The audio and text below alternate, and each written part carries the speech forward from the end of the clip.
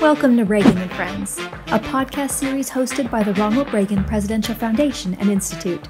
Each month we will share some behind-the-scenes moments and stories of President Reagan with some of his more famous friends.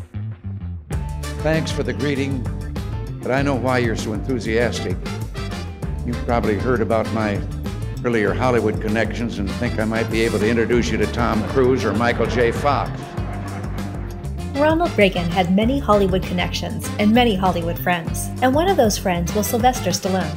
Sylvester Stallone was born Michael Sylvester Gardenzio Stallone in 1946. He was a struggling actor in New York for a handful of years before moving to Hollywood in 1974. In 1976, he wrote and starred in the first Rocky movie, a film that introduced us to Rocky Balboa, an underdog boxer that fights numerous brutal opponents while attempting to win the World Heavyweight Championship. In 1977, he became the third actor in cinema to be nominated for 2 Academy Awards, one for Best Original Screenplay and one for Best Actor. The original Rocky movies spawned 8 sequels: Rocky II in 1979, Rocky III in 1982, Rocky IV in 1985, Rocky V in 1990, Rocky Balboa in 2006, Creed in 2015, Creed II in 2018, and Creed III, which comes out in 2022.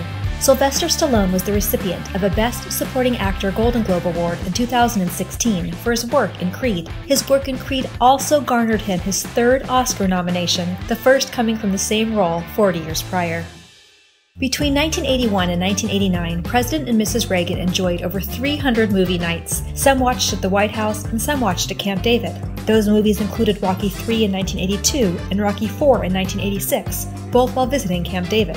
According to Mark Weinberg's book, Movie Nights with the Reagans, a memoir, just after Rocky IV came out, Sylvester Stallone's office offered to present President Reagan with the gloves and robe worn by Rocky in the film, but the White House declined.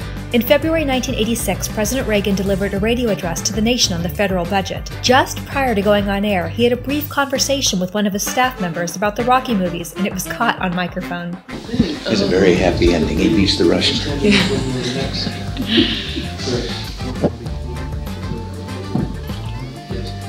He's some of the greatest fight stuff I've ever seen filmed. So real.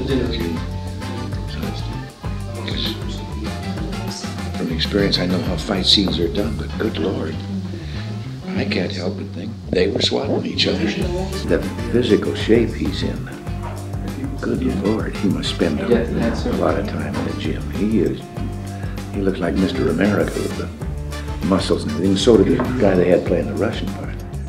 From the mid-1980s through to the late 1990s, Stallone would go on to become one of Hollywood's highest-paid actors due to his slew of commercially successful action films, including his 5 Rambo films between 1982 and 2019.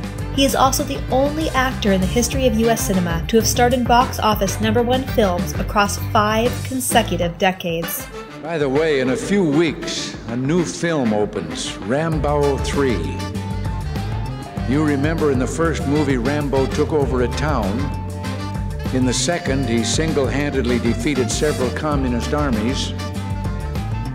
And now in the third Rambo film, they say he really gets tough. Almost makes me wish I could serve a 3rd term.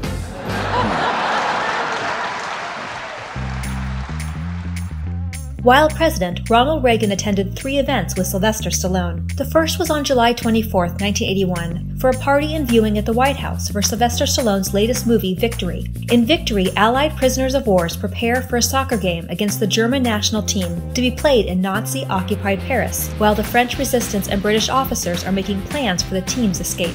In the John Huston-directed film, Sylvester Stallone played Captain Robert Hatch. The second was in August 1985, when Sylvester Stallone and his wife, Brigitte Nielsen, attended a state Republican fundraising dinner with Ronald Reagan at the Century City Plaza Hotel in Los Angeles, California.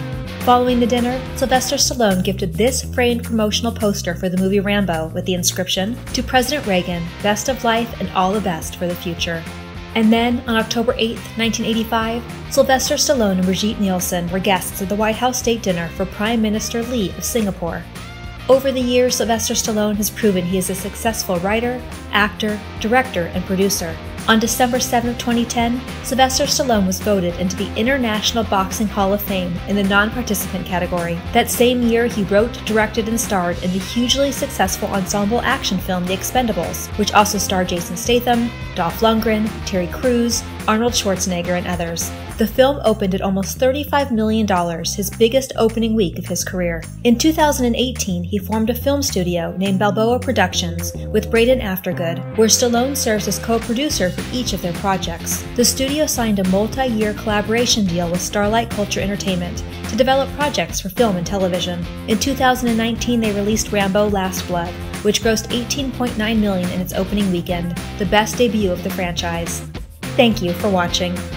Don't forget that when you subscribe to our YouTube channel, you'll be notified every time new videos and podcasts are added to our site, including our Reagan and Friends, Words to Live By, and Reagan Forum podcasts. And don't forget to follow @Ronald Reagan on Facebook and Twitter, as well as @Reagan Foundation on Instagram and YouTube.